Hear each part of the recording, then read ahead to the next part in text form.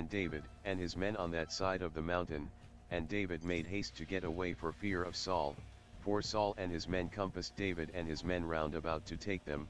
Verses 25, 26. How often is such the case with us, some sore trial presses, and we cry unto God for relief, but before his answer comes, matters appear to get worse. That is in order that his hand may be the more evident. David's plight was now a serious one, for Saul and his men had practically enveloped them, and only a mountain, or more accurately, a steep cliff, separated them. Escape seemed quite cut off, outnumbered, surrounded, further flight was out of the question. At last Saul's evil object appeared to be on the very point of attainment. But man's extremity is God's opportunity. Beautifully did Matthew Henry comment, this mountain, or cliff, was an emblem of the divine providence coming between David and the destroyer, like the pillar of cloud between the Israelites and the Egyptians. Yet, a few hours at most, and Saul and his army would either climb or go around that crag. Now for the striking and blessed sequel. But there came a messenger unto Saul, saying, Haste thee, and come, for the Philistines have invaded the land. Wherefore Saul returned from pursuing after David, and went against the Philistines, therefore, they called that place the Rock of Divisions. And David went up from thence and dwelt in strongholds at Engedi, verses 27 to 29. How marvelously and how graciously God times things. He who orders all events and controls all creatures, moved the Philistines to invade a portion of Saul's territory, and tidings of this reached the king's ear just at the moment David seemed on the brink of destruction. Saul at once turned his attention to the invaders, and thus he was robbed of his prey and God glorified as his, David's, protector. Thus, without striking a blow, David was delivered. Oh, how blessed to know that the same God is for his people today, and without them doing a thing he can turn away those who are harassing. God does hear and answer the prayer of faith. David and his little force now had their opportunity to escape, and fled to the strongholds of Engedi, on the shore of the Dead Sea. The Life of David, A.W. Pink. Jesus will come to pour in the oil and wine of his presence into a hunted soul. Give other examples from Scripture where people were strengthened by others of like faith or angels or even by God himself during trying circumstances. Esther 4:13-17 Dan 10:19. 1 Samuel 24:1-15. We began our last section by quoting many are the afflictions of the righteous, the remainder of the verse reading but the Lord delivereth him out of them all, PS 34:19. This does not mean that God always rescues the afflicted one from the physical danger which menaces him. No indeed, and we must be constantly on our guard against carnally interpreting the Holy Scriptures. It is quite true that there are numerous cases recorded in the Word where the Lord was pleased graciously to put forth his power and extricate his people from situations where death immediately threatened them, the deliverance of Israel at the Red Sea, Elijah from the murderous intentions of Ahab and Jezebel, Daniel from the lion's den, being striking illustrations in point. Yet the slaying of Abel by Cain, the martyrdom of Zechariah, Matthew 23:35, the stoning of Stephen, are examples to the contrary. Then did the promise of Psalm 34:19 fail in these latter instances? No indeed, they received a yet more glorious fulfillment, for they were finally delivered out of this world of sin and suffering. David was the one whose hand was moved by the Holy Spirit to first pen Psalm 34:19, and signally was it fulfilled in his history in a physical sense. Few men's lives have been more frequently placed in jeopardy than was his, and few men have experienced the Lord's delivering hand as he did. But there was a special reason for that, and it is this to which we would now call attention. David was one of the progenitors of Israel's Messiah, and it is indeed striking and blessed to note the wonderful works of God of old in his miraculously preserving the chosen seed from which Christ, after the flesh, was to spring. Indeed it is this more particularly, which supplies the key to many a divine interposition on behalf of the patriarchs and others, who were in the immediate line from which Jesus of Nazareth issued. Strikingly does this appear in the history of Abraham, Isaac, and Jacob, who for so many years dwelt in the midst of the Canaanites. The inhabitants of that land were heathen, and most wicked, as Genesis 15:16 intimates. Abraham and his descendants were exposed to them as sojourners in the land, and men are most apt to be irritated by the peculiar customs of strangers. It was, then, a most remarkable dispensation of providence which preserved the patriarchs in the midst of such a people. See Psalm 105:42, thus was this handful, this little root that had the blessing of the Redeemer in it, preserved in the midst of enemies and dangers, which was not unlike to the preserving of the ark in the midst of the tempestuous deluge. Jonathan Edwards. Wondrously too did God preserve the infant nation of Israel in Egypt, in the wilderness, and on their first entering the promised land.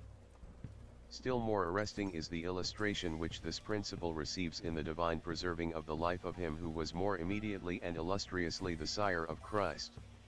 How often was there but a step betwixt David and death? His encountering of the lion and bear in the days of his shepherd life, which, without divine intervention, could have rent him in pieces as easily as they caught a lamb from his flock, his facing Goliath, who was powerful enough to break him across his knee, and give his flesh to the beasts of the field as he threatened, the exposing of his life to the Philistines, when Saul required 100 of their foreskins as a dowry for his daughter, the repeated assaults of the king by throwing his javelin at him, the later attempts made to capture and slay him, yet from all these was David delivered. Thus was the precious seed that virtually contained the Redeemer and all the blessings of redemption, wondrously preserved, when all earth and hell were conspired against it to destroy it. Jonathan Edwards. But we must now turn to our present lesson, a lesson which records one of the most striking events in the eventful life of David. Well did Matthew Henry point out, we have hitherto had Saul seeking an opportunity to destroy David, and, to his shame, he could never find it. In this chapter David had a fair opportunity to destroy Saul, and, to his honor, he did not make use of it, and his sparing Saul's life was as great an instance of God's grace in him, as the preserving of his own life was of God's providence over him. Most maliciously had Saul sought David's life, most generously did David spare Saul's life. It was a glorious triumph of the Spirit over the flesh, of grace over sin.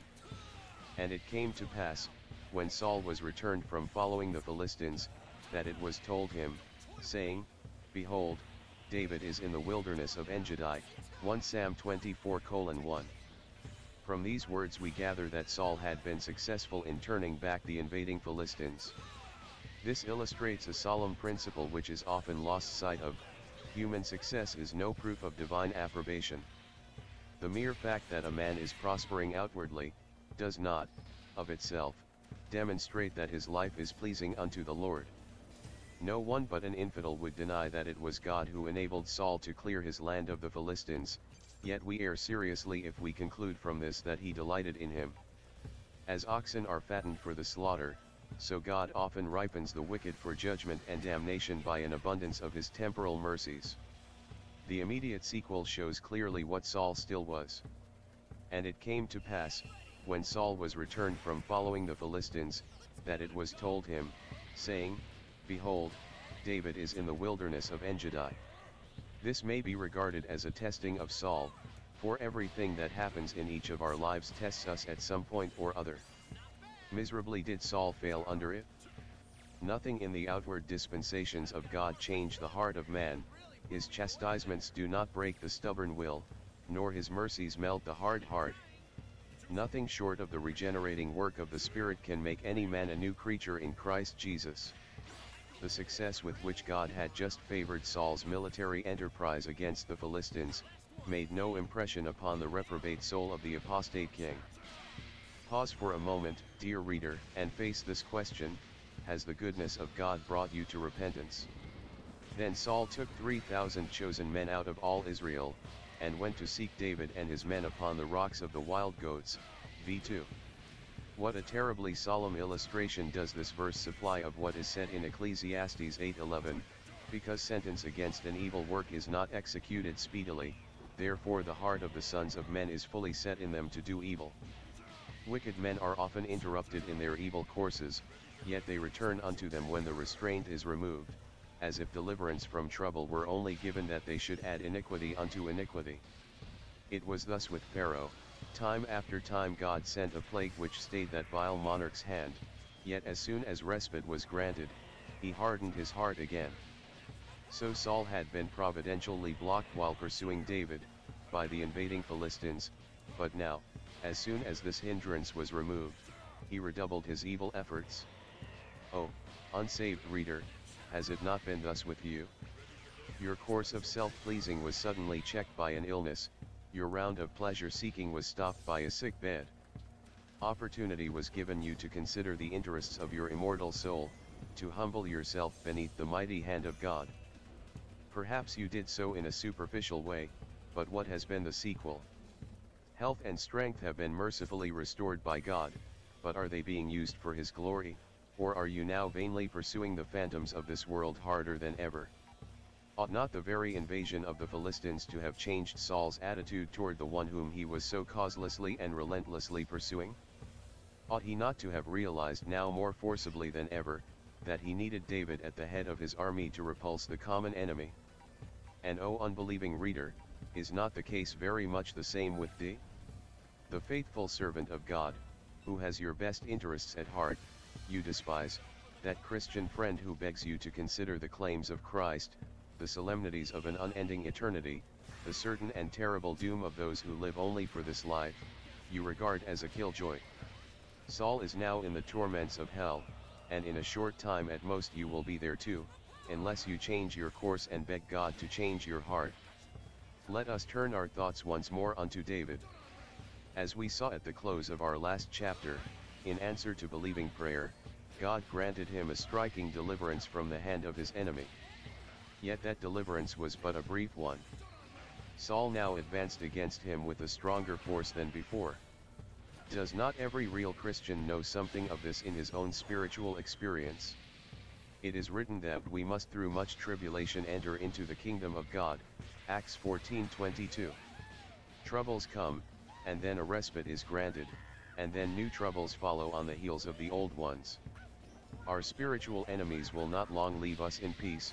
Nevertheless, they are a blessing in disguise if they drive us to our knees. Very few souls thrive as well in times of prosperity as they do in seasons of adversity. Winter's frosts may necessitate warmer clothes, but they also kill the flies and garden pests. David had now betaken himself unto the rocks of the wild goats. Thither Saul and his large army follow him. Once more God undertook for him, and that in a striking way. And he came to the sheepcotes by the way, where was a cave, and Saul went in to cover his feet, and David and his men remained in the sides of the cave. v3.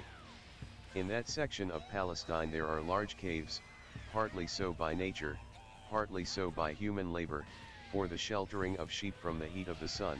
Hence we read in the Song of Solomon 1:7 of where thou makest thy flock to rest at noon. In one of these spacious caverns, David, and some of his men at least, had taken refuge. Thither did Saul, separated apparently from his men, now turn, in order to seek repose. Thus, by a strange carelessness, viewed from the human standpoint, Saul placed himself completely at David's mercy. And the men of David said unto him, Behold the day of which the Lord said unto thee, Behold, I will deliver thine enemy into thine hand, that thou mayest do to him as it shall seem good unto thee. v4. David's men at once saw the hand of the Lord in this unexpected turn of events. So far, so good. None but an infidel believes in things happening by chance, though there are many infidels now wearing the name of Christian. There are no accidents in a world which is governed by the living God, for of him, and through him, and to him, are all things, to whom be glory forever. Amen. Rom 11:36. Therefore does faith perceive the hand of God in everything which enters our lives, be it great or small. And it is only as we recognize his hand molding all our circumstances, that God is honored, and our hearts are kept in peace. Oh, for grace to say at all times, It is the Lord, let him do what seemeth him good. 1 Sam 3:18. And the men of David said unto him, Behold the day of which the Lord said unto thee, Behold, I will deliver thine enemy into thine hand, that thou mayest do to him as it shall seem good unto thee. It is not difficult to trace the line of thought which was in their minds. They felt that here was an opportunity too good to be missed, an opportunity which Providence itself had obviously placed in David's way. One stroke of the sword would rid him of the only man that stood between him and the throne. Not only so, but the slaying of this apostate Saul would probably mean the bringing back of the whole nation unto the Lord. How many there are in Christendom today who believe that the end justifies the means, to get results is the all-important thing with them. How this is done matters little or nothing. Had such men been present to counsel David, they had argued, Be not scrupulous about slaying Saul, see how much good it will issue in. What a critical moment it was in David's history. Had he listened to the specious counselors who urged upon him to do what Providence, seemingly, had put in his way, his life of faith would have come to an abrupt end.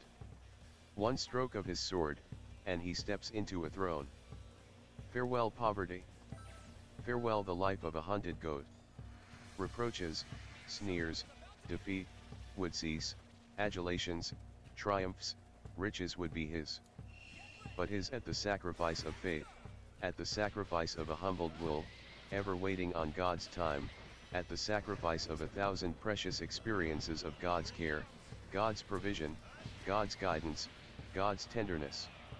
No, even a throne at that price is too dear.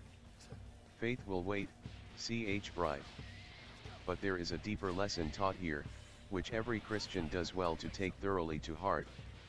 It is this: we need to be exceedingly cautious how we interpret the events of Providence and what conclusions we draw from them, lest we mistake the opportunity of following out our own inclinations for God's approbation of our conduct. God had promised David the throne. Had his time now come for removing the one obstacle which stood in his way? It looked much like it. Saul had shown no mercy, and there was not the least likelihood that he would do so. Then was it God's will that David should be his instrument for taking vengeance upon him? It seemed so, or why should he have delivered him into his hand? David had cried to God for deliverance and had appealed unto divine justice for vindication. PS 54:1. Had the hour now arrived for his supplication to be answered? The unexpected sight of Saul asleep at his feet made this more than likely. How easy, how very easy then, for David to have made an erroneous deduction from the event of Providence on this occasion. God was, in reality, testing David's faith, testing his patience, testing his piety. The testing of his faith lay in submission to the word, which plainly says, Thou shalt not kill, and God had given him no exceptional command to the contrary. The testing of his patience lay in his quietly waiting God's time to ascend the throne of Israel. The temptation before him was to take things into his own hands and rush matters. The testing of his piety lay in the mortifying of his natural desires to avenge himself, to act in grace, and show kindness to one who had sorely mistreated him. It was indeed a very real testing, and blessed is it to see how the Spirit triumphed over the flesh. The application of this incident to the daily life of the Christian is of great practical importance. Frequently God tests us in similar ways. He so orders his providences as to try our hearts and make manifest what is in them. How often we are exercised about some important matter, some critical step in life, some change in our affairs involving momentous issues. We distrust our own wisdom, we want to be sure of God's will in the matter, we spread our case before the throne of grace, and ask for light and guidance. So far, so good. Then, usually, comes the testing. Events transpire which seem to show that it is God's will for us to take a certain step. Things appear to point plainly in that direction. Ah, my friend, that may only be God trying your heart. If, notwithstanding your praying over it, your desires are really set upon that object or course, then it would be a simple thing for you to misinterpret the events of Providence and jump to a wrong conclusion. An accurate knowledge of God's word, a holy state of heart, wherein self is judged, and its natural longings mortified, a broken will, are absolutely essential in order to clearly discern the path of duty in important cases and crises. The safest plan is to deny all suggestions of revenge, covetousness, ambition, and impatience.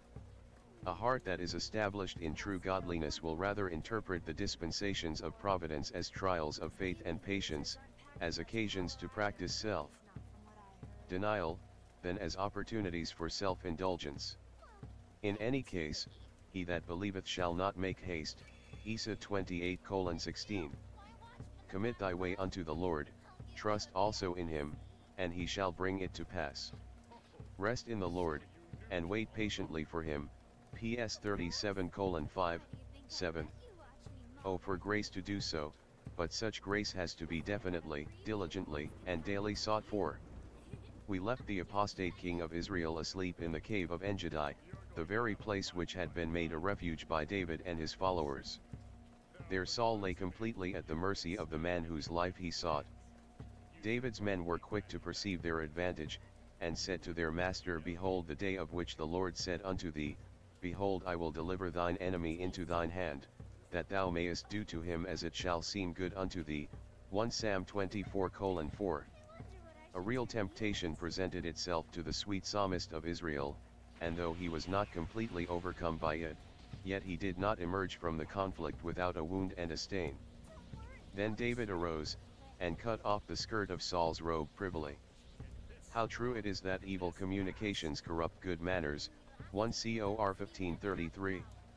Did this incident come back to his mind when, probably, at a later date, the Spirit of God moved him to write, Blessed is the man that walketh not in the counsel of the ungodly, PS 1:1? Possibly so. At any rate, we find here a solemn warning which each of us does well to take to heart. And it came to pass afterward that David's heart smote him, because he had cut off Saul's skirt. 1 Sam 24:5, which means, his conscience accused him, and he repented of what he had done. Good is it when our hearts condemn us for what the world regards as trifles. Though David had done no harm to the king's person, and though he had given proof it was in his power to slay him, nevertheless his action was a serious affront against the royal dignity.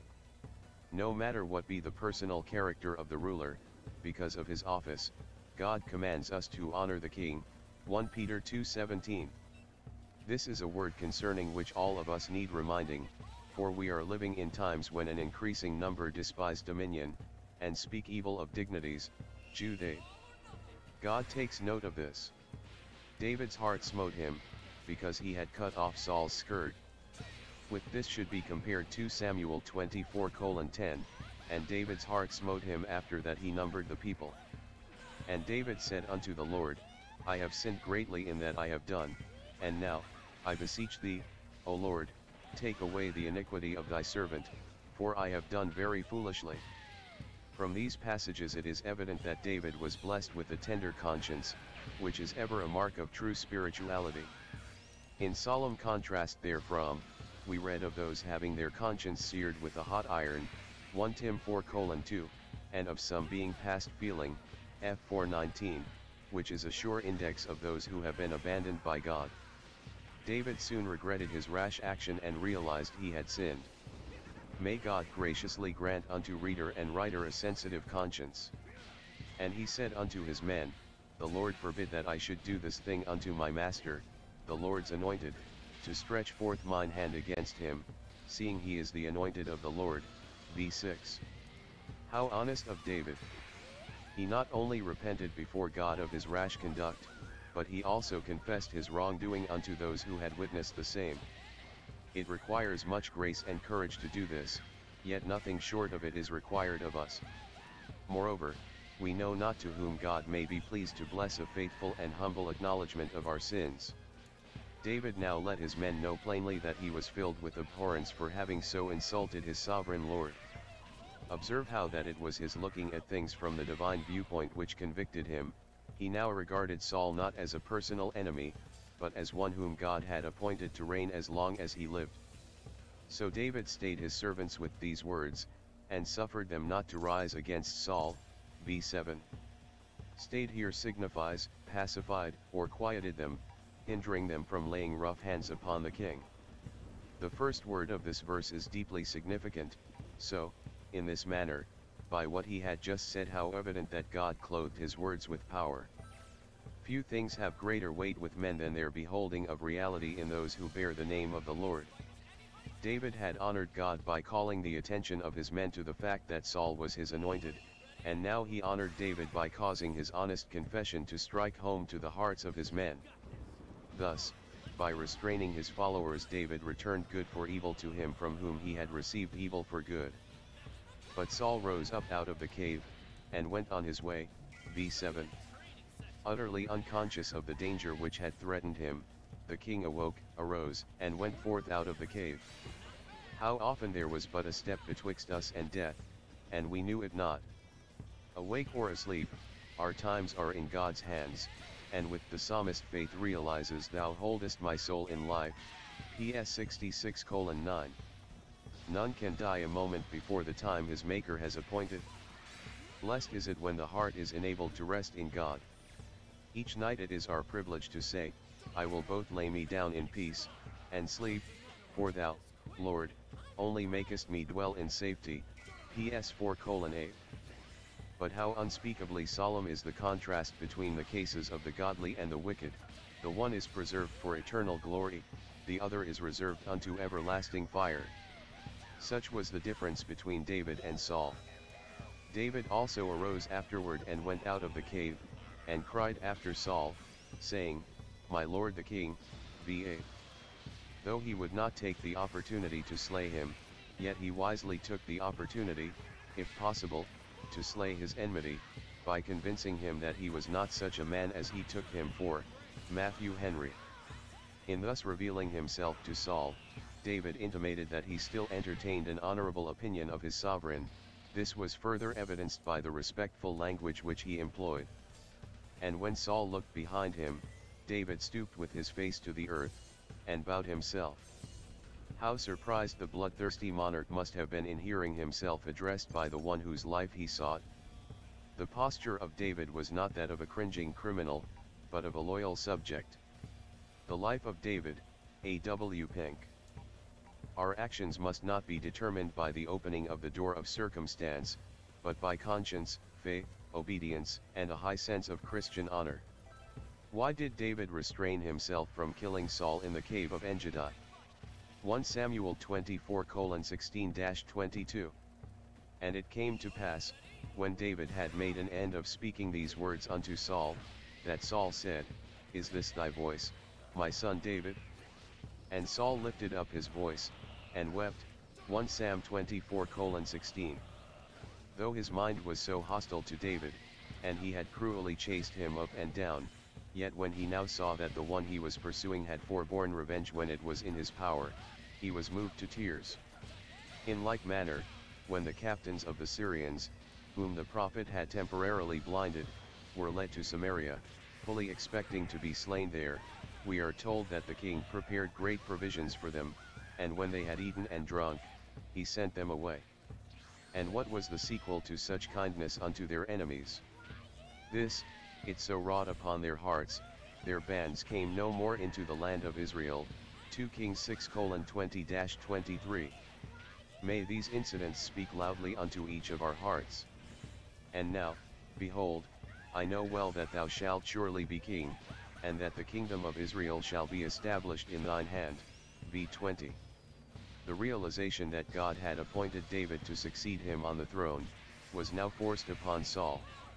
The providence of God in so remarkably preserving and prospering him, his princely spirit and behavior, his calling to mind of what Samuel had declared, namely, that the kingdom should be given to a neighbor of his, better than he, 15:18, and such David was by his own confession, v17, and the portion cut off his own robe, which must have been a vivid reminder of Samuel rending his mantle, when he made the solemn prediction, all combined to convince the unhappy king of this. Thus did God encourage the heart of his oppressed servant, and support his faith and hope. Sometimes he deigns to employ strange instruments in giving us a message of cheer. Swear now therefore unto me by the Lord, that thou wilt not cut off my seed after me, and that thou wilt not destroy my name out of my father's house. v21. Under the conviction that God was going to place David upon the throne of Israel, Saul desired from him the guarantee of an oath, that he would not, when king, extirpate his posterity. What a tribute this was unto the reality of David's profession! Ah, the integrity, honesty, veracity of a genuine child of God, is recognized by those with whom he comes into contact. They who have dealings with him know that his word is his bond. Treacherous and unscrupulous as Saul was, if David promised in the name of the Lord to spare his children, he was assured that it would be fulfilled to the letter. Reader, is your character thus known and respected by those among whom you move? Swear now therefore unto me by the Lord, that thou wilt not cut off my seed after me, and that thou wilt not destroy my name out of my father's house. How tragically this reveals the state of his heart. Poor Saul was more concerned about the credit and interests of his family in this world, than he was of securing the forgiveness of his sins before he entered the world to come. Alas, there are many who have their seasons of remorse, are affected by their dangerous situations, and almost persuaded to renounce their sins. They are convinced of the excellency of true saints, as acting from superior principles to those which regulate their own conduct, and cannot withhold from them a good word, yet are they not thereby humbled or changed, and sin and the world continue to reign in their hearts until death overtakes them. And David sware unto Saul. And Saul went home, but David and his men gat them unto the hold. v. 22. David was willing to bind himself to the promise which Saul asked of him, and accordingly swore to it on oath. Thus he has left us an example to be subject unto the higher powers, Rom 13:1. His later history evidences how he respected his oath to Saul, by sparing Mephibosheth, and in punishing the murderers of Ishbosheth. It is to be noted that David did not ask Saul to swear unto him that he would no more seek his life. David knew him too well to trust in a transient appearance of friendliness, and having no confidence in his word. Nor should we deliberately place a temptation in the way of those lacking in honor, by seeking to extract from them a definite promise. And Saul went home, but David and his men went up to the stronghold. David did not trust Saul, whose inconstancy, perfidy and cruel hatred, he full well knew. He did not think it safe to return unto his own house, nor to dwell in the open country, but remained in the wilderness, among the rocks and the caves. The grace of God will teach us to forgive and be kind unto our enemies, but not to trust those who have repeatedly deceived us, for malice often seems dead, when it is only dormant, and will ever long revive with double force. They that, like David, are innocent as doves, must thus, like David, be wise as serpents. Matthew Henry. Note how verse 22 pathetically foreshadowed John 7:53 and 8:1. Here then is the blessed victory that David gained over Saul, not by treacherous stealth, or by brute force but a moral triumph. How complete his victory was that day, is seen in the extent to which that haughty monarch humbled himself before David, entreating him to be kind unto his offspring, when he should be king. But the great truth for us to lay hold of, the central lesson here recorded for our learning, is that David first gained the victory over himself, before he triumphed over Saul. May writer and reader be more diligent and earnest in seeking grace from God, that we may not be overcome by evil, but that we may overcome evil with good. The Life of David, A.W. Pink. David's noble self-restraint awoke the best side of Saul's nature. What effect did this have on Saul, and was it a change in mood or will? 1 Samuel 25:1-12. The incident which is now to engage our attention may seem, at first sight, to contain in it little of practical importance for our hearts. If so, we may be sure that our vision is dim. There is nothing trivial in Holy Writ. Everything which the Spirit has recorded therein has a voice for us, if only we will seek the hearing ear. Whenever we read a portion of God's Word, and find therein little suited to our own case and need, we ought to be humbled. The fault is in us. This should at once be acknowledged unto God, and a spiritual quickening of soul sought from Him. There should be a definite asking Him to graciously anoint our eyes, Revelation 3:18, not only that we may be enabled to behold wondrous things in His law, but also that he will make us of quick discernment to perceive how the passage before us applies to ourselves, what are the particular lessons we need to learn from it.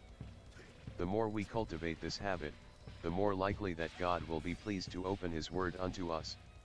It is the practical lessons to be learned from each section that all of us so much need, and this is uppermost in our mind in the composing of this present series. What, then, is there here for us to take to heart? David, in his continued wanderings, applies to a well-to-do farmer for some rations for his men. The appeal was suitably timed, courteously worded, and based upon a weighty consideration. The request was presented not to a heathen, but to an Israelite, to a member of his own tribe, to a descendant of Caleb, in short, to one from whom he might reasonably expect a favorable response. Instead, David met with a rude rebuff and a provoking insult. Obviously, there is a warning here for us in the despicable meanness of Nabal, which must be turned into prayer for divine grace to preserve us from being inhospitable and unkind to God's servants. But it is with David that we are chiefly concerned. In our last 3 chapters we have seen him conducting himself with becoming mildness and magnanimity, showing mercy unto the chief of his enemies. There we saw him resisting a sore temptation to take matters into his own hands, and make an end of his troubles by slaying the chief of his persecutors, when he was thoroughly in his power. But here our hero is seen in a different light. He meets with another trial, a trial of a much milder nature, yet instead of overcoming evil with good, he was in imminent danger of being overcome with evil. Instead of exercising grace, he is moved with a spirit of revenge, instead of conducting himself so that the praises of God are shown forth. 1 Peter 2:9, only the works of the flesh are seen. Alas, how quickly had the fine gold become dim! How are we to account for this? And what are the lessons to be learned from it? Is the reader surprised as he turns from the blessed picture presented in the second half of 1 Samuel 24 and ponders the almost sordid actions of David in the very next chapter? Is he puzzled to account for the marked lapse in the conduct of him who had acted so splendidly toward Saul? Is he at a loss to explain David's spiteful attitude toward Nabal? If so, he must be woefully ignorant of his own heart, and has yet to learn a most important lesson, that no man stands a moment longer than divine grace upholds him. The strongest are weak as water. Immediately the power of the Spirit is withdrawn. The most mature and experienced Christian acts foolishly the moment he be left to himself. None of us has any reserve strength or wisdom in himself to draw from. Our source of sufficiency is all treasured up for us in Christ, and as soon as communion with him be broken, as soon as we cease looking alone to him for help, we are helpless. What has just been stated above is acknowledged as true by God's people in general, yet many of their thoughts and conclusions are glaringly inconsistent therewith. Or why be so surprised when they hear of some eminent saint experiencing a sad fall? The eminent saint is not the one who has learned to walk alone, but he who most feels his need of leaning harder upon the everlasting arms. The eminent saint is not the one who is no longer tempted by the lusts of the flesh and harassed by the assaults of Satan, but he who knows that in the flesh there dwelleth no good thing, and that only from Christ can his fruit be found. Hosea 14:8. Looked at in themselves, the fathers in Christ are just as frail and feeble as the babes in Christ. Left to themselves, the wisest Christians have no better judgment than has the new convert. Whether God is pleased to leave us upon earth another year or another 100 years, all will constantly need to observe that word, watch and pray, that ye enter not into temptation. The spirit indeed is willing, but the flesh is weak. Matthew 26:41. And God has many ways of teaching us the weakness of the flesh. One of these receives striking illustration in the incident to be before us, and which has no doubt been painfully realized in the experience of each Christian reader, that in some great crisis we have been enabled to stand our ground, strong in faith, whereas before some petty trial we have broken down and acted as a man of the world would act. It is thus that God stains our pride, subdues our self-sufficiency, and brings us to the place of more real and constant dependence upon himself. It is the little foxes, Song of Solomon 2:15, that spoil the vines, and it is our reaction unto the lesser irritations of everyday life which most reveal us to ourselves, humbling us through our failures, and fitting us to bear with more patience the infirmities of our brethren and sisters in Christ. Who would have thought that he who had taken so meekly the attacks of the king upon his life, should have waxed so furious when a farmer refused a little food for his men? Rightly did Thomas Scott point out, David had been on his guard against anger and revenge when most badly used by Saul, but he did not expect such reproachful language and insolent treatment from Nabal. He was therefore wholly put off his guard, and in great indignation he determined to avenge himself. Lay this well to heart, dear reader, a small temptation is likely to prevail after a greater has been resisted. Why so? Because we are less conscious of our need of God's delivering grace. Peter was bold before the soldiers in the garden, but became fearful in the presence of a maid. But it is time for us to consider some of the details of our passage. And Samuel died, and all the Israelites were gathered together and lamented him, and buried him in his house at Ramah. 1 Sam 25:1. How often will people sorrow outwardly for one when dead to whom they did not care to listen when living? There had been a time when Samuel was appreciated by Israel, particularly when they were feeling the pressure of the Philistine yoke, but more recently he has been despised. 1 Sam 8. They had preferred a king to the prophet, but now Saul was proving such a disappointment, and the breach between the king and David showed no signs of being healed. They lamented the removal of Samuel. And David arose, and went down to the wilderness of Paran. 25:1. David too was despised by the greater part of the nation. Once he had been the hero of their songs, but now he was homeless and outlawed. Few cared to own him. Learning of Samuel's death, he probably thought that his danger was greater than ever, for the prophet was more than friendly disposed toward him. He no doubt concluded that Saul's malice would be now more unrestrained than ever. Taking advantage of all the Israelites being gathered together, to mourn the death of Samuel, he left Engedi to sojourn for a while in other parts. But let us note well the ominous hint given in the words "and went down to the wilderness of Paran." We have next presented to our notice the one to whom David made his appeal. 1 Sam 25:2, 3.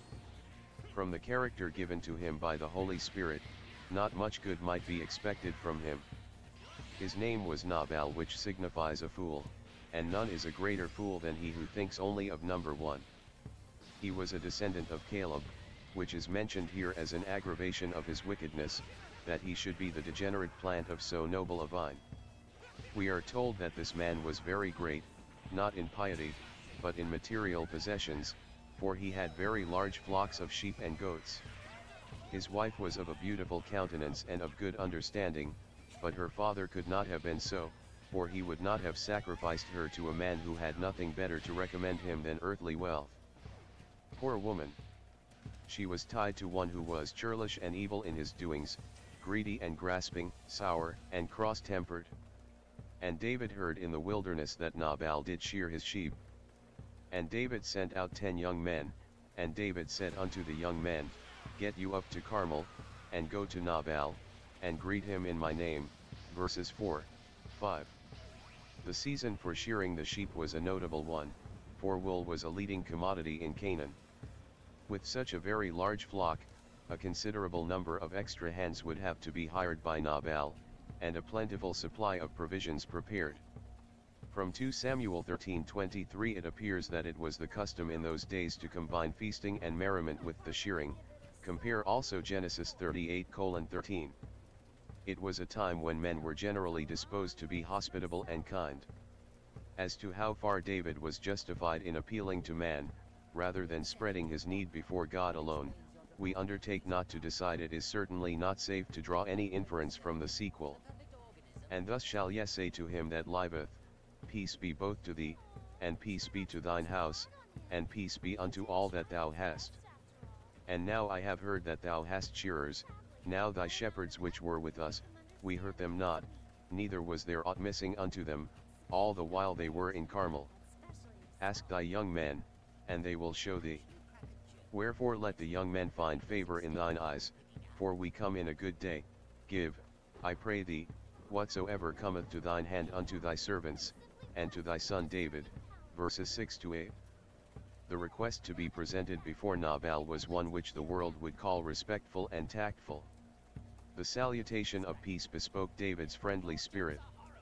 Reminder was given that, in the past, David had not only restrained his men from molesting Nabal's flocks, but had also protected them from the depredations of invaders. Compare verses 14-17.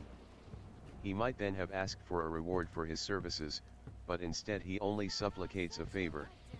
Surely Nabal would not refuse his men a few victuals, for it was a good day, a time when there was plenty at hand. Finally David takes the place of a son, hoping to receive some fatherly kindness from him. But as we examine this address more closely, we note the low ground which was taken. There was nothing spiritual in it. Moreover, we fully agree with Matthew Henry's comments on the opening words of verse 6, "Thus shall ye say to him that liveth." As if those lived indeed that lived as Nabal did, with abundance of the wealth of this world about them, whereas, in truth, those that live in pleasure are dead while they live, 1 Tim 5:6. This was, methinks, too high a compliment to pass upon Nabal, to call him the man that liveth. David knew better things, that in God's favor is life, not in the world's smiles, and, by the rough answer, he was well enough served for this too smooth address to such a muckworm. And when David's young men came, they spake to Nabal according to all those words in the name of David, and ceased. v9. This verse serves to illustrate another important principle. Not only are God's children more or less revealed by their reaction to and conduct under the varied experiences they encounter, but the presence of God's servants tests the character of those with whom they come into contact. It was so here. A golden opportunity was afforded Nabal of showing kindness to the Lord's anointed, but he seized it not. Alas, how many there are who know not the day of their visitation. Nabal had no heart for David, and clearly was this now made manifest. So too the selfishness and carnality of professors frequently becomes apparent by their failure to befriend the servants of God, when chances to do so are brought right to their door. It is a grand and holy privilege when the Lord sends one of his prophets into your neighborhood, yet it may issue in a fearfully solemn sequel. And Nabal answered David's servants, and said, Who is David? And who is the son of Jesse? There be many servants nowadays that break away every man from his master. Shall I then take my bread, and my water, and my flesh, that I have killed for my shearers, and give it unto men, whom I know not whence they be? Verses 10, 11. What an insulting answer to return unto so mild a request! To justify a refusal he stooped to heaping insults on the head of David. It was not a total stranger who had applied to him, for Nabal's calling him the son of Jesse showed he knew well who he was, but, absorbed with schemes of selfish acquisition, he cared not for him. Let it be duly noted that in acting in such a heartless manner Nabal clearly disobeyed Deuteronomy 15:7-11. Nabal's repeated use of the word my in verse 11 reminds us of the other rich fool in Luke 12:18-20. So David's young men turned their way, and went again, and came and told him all those sayings. v12. Highly commendable was their conduct. Young men are often hot-blooded and hot-headed, and act impetuously and rashly, but they admirably restrained themselves. The language of Nabal had been highly offensive, but instead of returning railing for railing, they treated him with silent contempt and turned their backs upon him. Such churls are not entitled to any reply. It is blessed to see they did not use force, and attempt to take what ought to have been freely given to them. Never are the children of God justified in so doing. We must ever seek grace to maintain a good conscience, in all things willing to live honestly. Hebrew 13:18. Ofttimes the best way for overcoming a temptation to make a wrathful reply, is to quietly turn away from those who have angered us. And came and told him all those sayings. Here we are shown how the servants of Christ are to act when abused.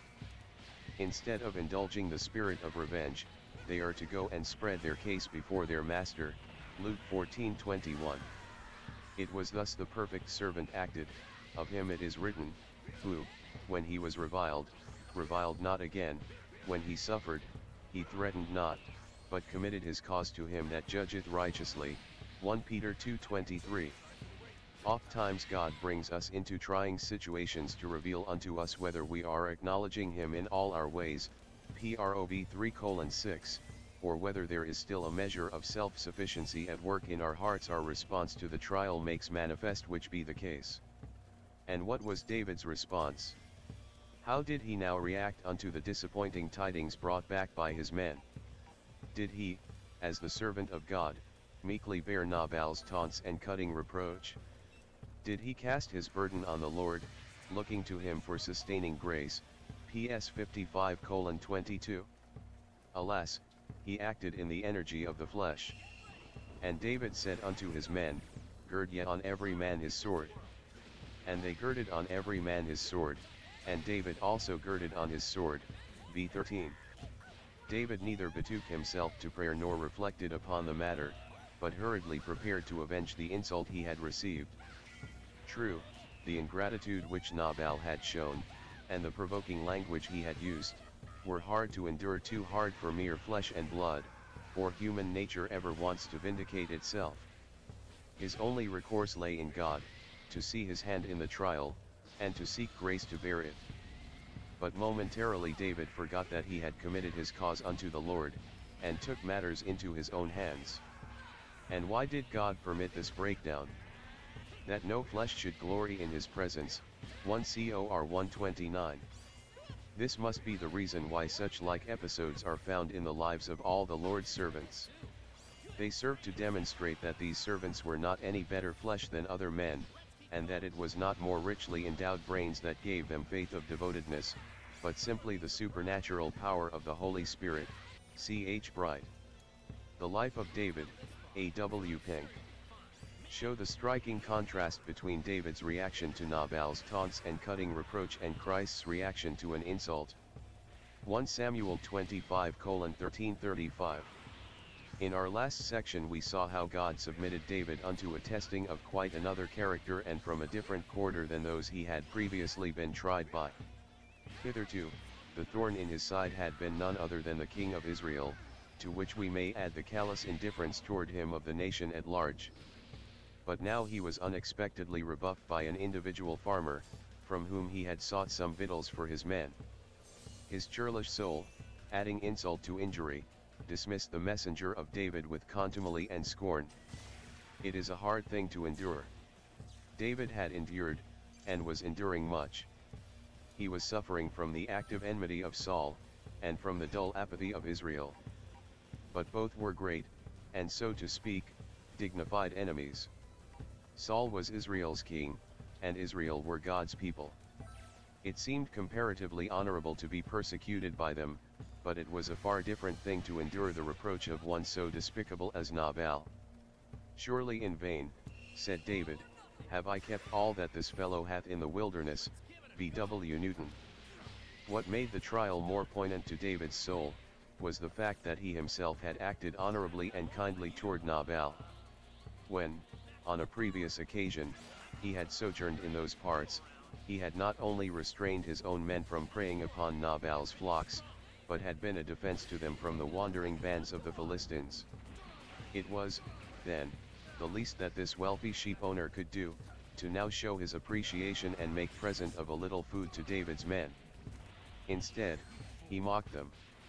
Ingratitude is always trying to flesh and blood, but more so when it is coupled with gross injustice. Yet often God is pleased to try his people in this way, calling upon them to receive treatment which they feel is quite uncalled for, yet, positively unjust. And why does God permit this? For various reasons, among others, to furnish us opportunities to act out what we profess. The reaction of David unto this trial is recorded for our learning, for us to lay to heart, and turn into earnest prayer. And David said unto his men, Gird ye on every man his sword. And they girded on every man his sword, and David also girded on his sword. 1 Sam 25:13. Well may we ask, had he been so long in the school of affliction and not yet learned patience?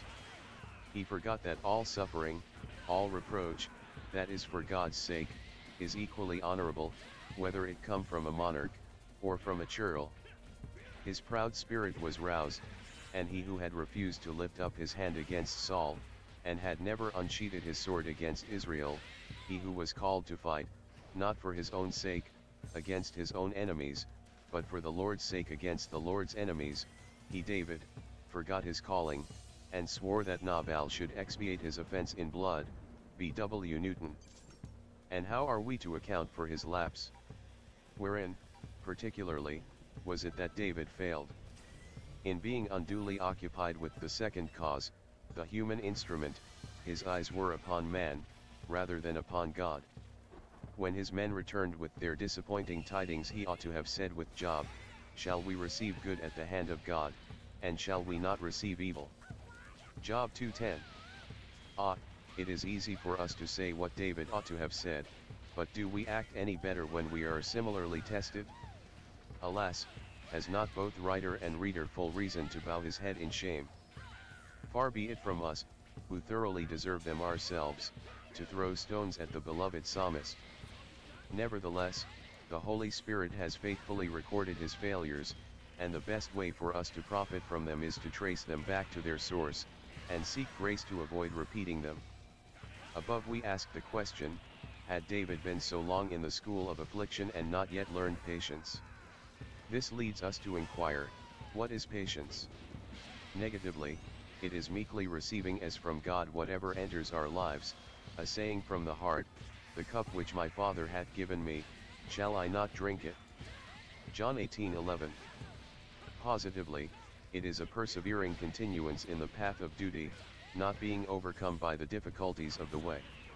Now to accept as from God whatever enters our lives requires us to cultivate the habit of seeing his hand in everything, just so long as we are unduly occupied with secondary causes and subordinate agents, do we destroy our peace.